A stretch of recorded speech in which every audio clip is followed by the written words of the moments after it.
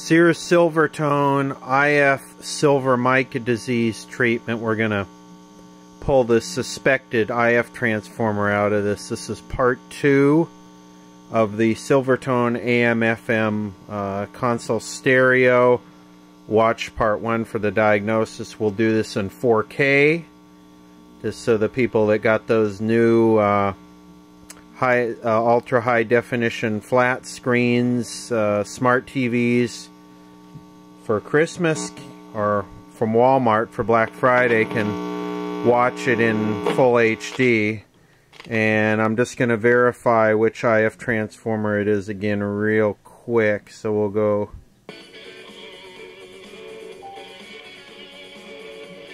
So we got a signal there and then nothing over here.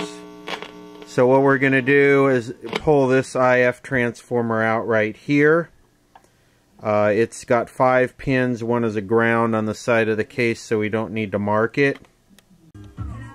Alright, let's have a look here. I just took my time and desoldered it very gently, but I tried to get on and off of it fast to get the heat, and I used a solder bubble here to suck the solder off. But all we need to do is pry these back and this should pop right out. We know how it's oriented because we got the green paint here and the ground for the can on this side.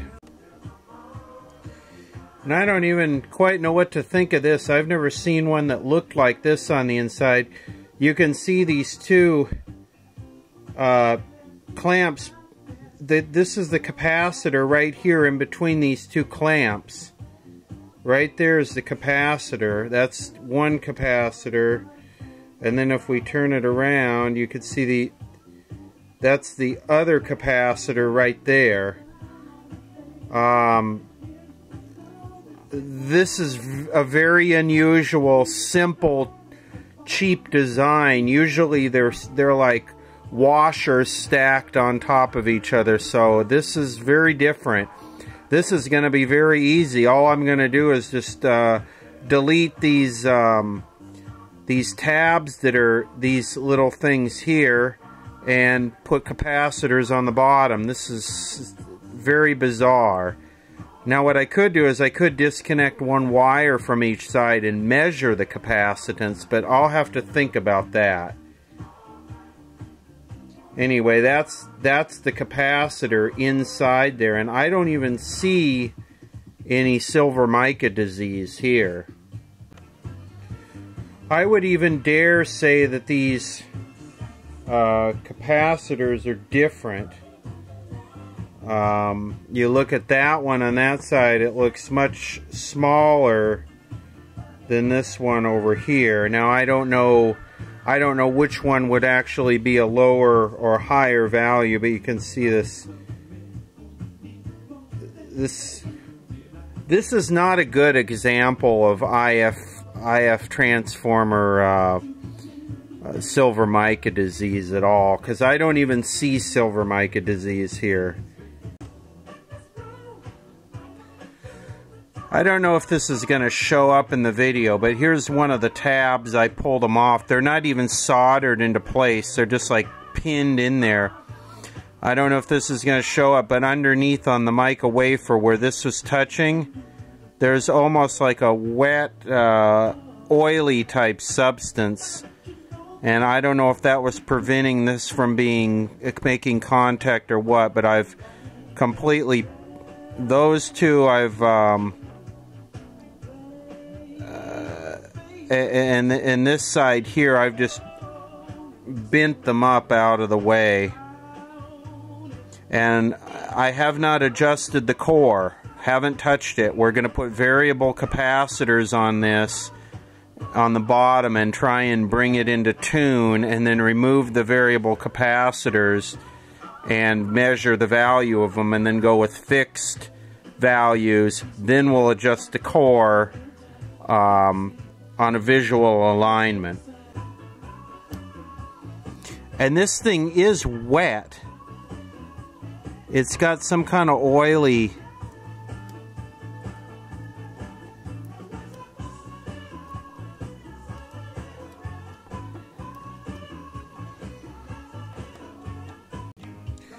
This thing is wet. I don't know if this is showing up in the camera, but it's almost like it's oily, like it was sprayed with contact cleaner. But there's the Mica wafers, and you can see they're leaving liquid on the thing here. See that?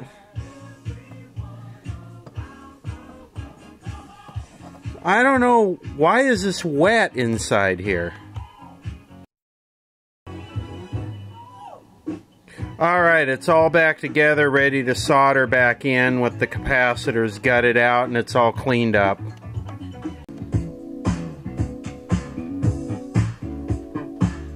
Okay, see what we've done here? Take a look.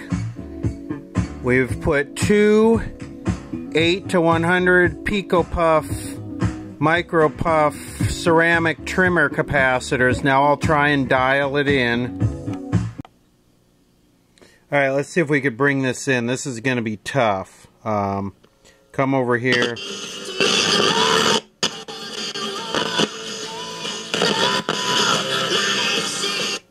So we got it there. Come over here. I'm going to crank the signal thing way up.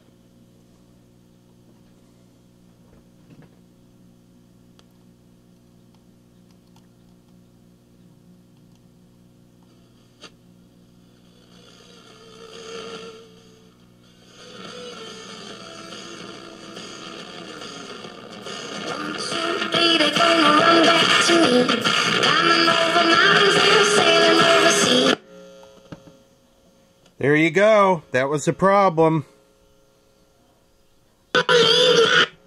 Crap, now it's like got too much gain. I need to get off this music.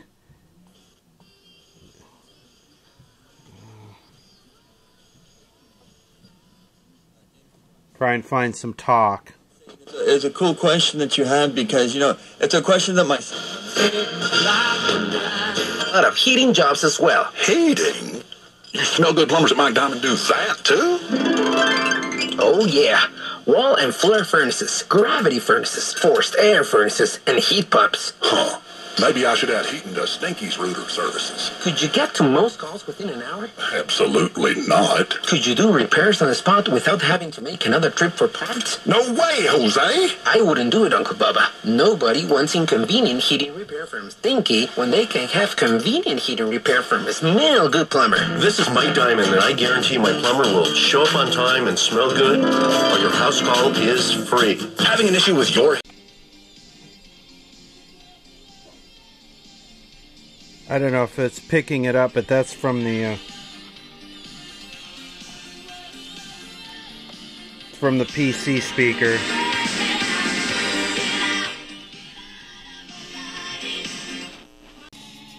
We got another problem. This one is this one's screwing up too.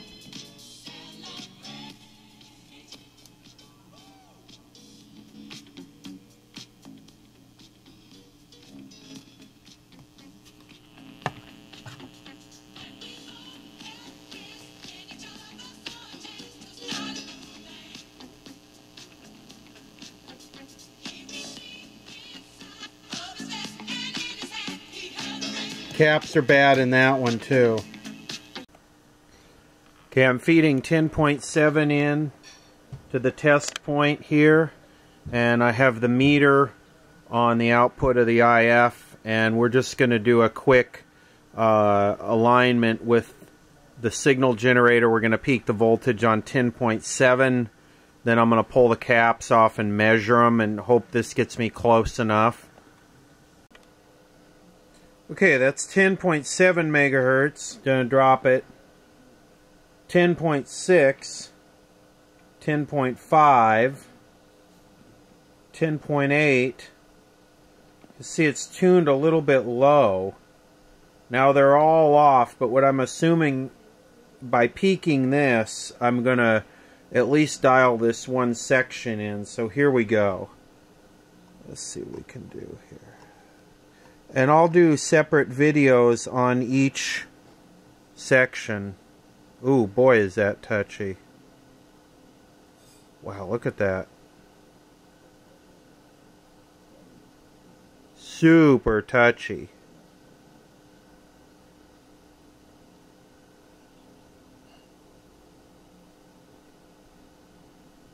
It's almost beyond what I can...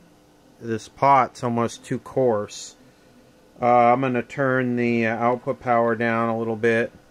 That's negative 17, negative 27. And now I'm going to do the other one here.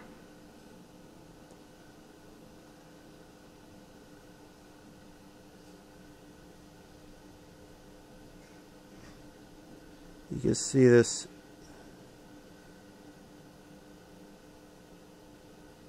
Okay, I'm going to turn the camera off and tweak on this a little bit.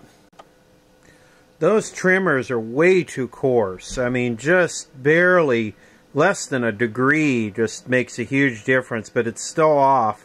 I got that stage peak. That's 10.7, 10.6. There we go, 10.6. 10.7, 10.8. You can see something is still off, but I'm gonna take one of those caps off and measure it and try and get in the ballpark and maybe get a smaller trimmer. Measuring the capacitors on this apparatus, and this thing is very accurate for small values. The primary is reading about 34 picofarads and the secondary about 86 or something like that. I need to play with this some more. I can't believe they'd be different values.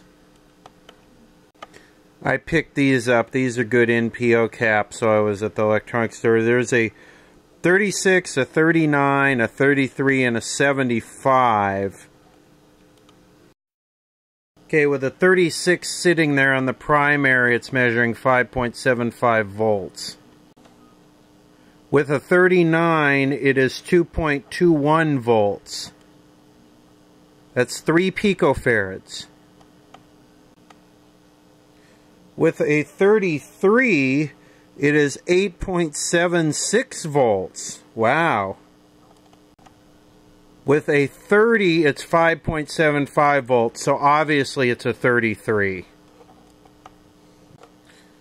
And I made a mistake. I still had the generator on 10.6, so I put it up to 10.7. It's a 30 picofarad, not a 33. And I'm sure somebody is filling their colostomy bag over the lead length of the capacitors. It's not going to throw it off that much. I'll trim it when I find the value and solder it down with short leads, and I'll still have enough room to correct with the slugs. And double checking this one, I put it back with the fixed 30, and then I did a full return on that one, and it's definitely around 85, 86. I don't even know if they make a capacitor like that. I'll have to look next time I go over the electronics store. This is part 1. I'll do each IF can. I'll do a whole nother video on. We'll do the other ones in 1080 because this thing's probably going to be 6 gigabytes. Alright, continuing on. That's how to find the value on the internal IF Mica capacitors, part 1.